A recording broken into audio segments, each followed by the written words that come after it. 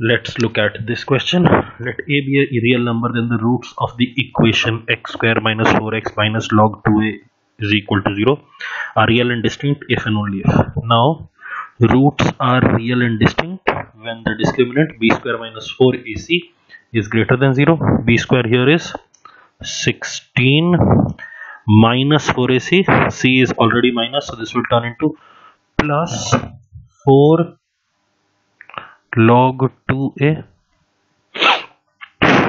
This has to be greater than 0. Now I can cancel out 4 from both the sides and I will end up getting log 2a is greater than minus 4, because the 16 goes to the other side, divided by 4 gives you minus 4, or you would end up having a is greater than 2 raised to the power minus 4, or a is greater than 1 by 16, and therefore option 1 is the right answer.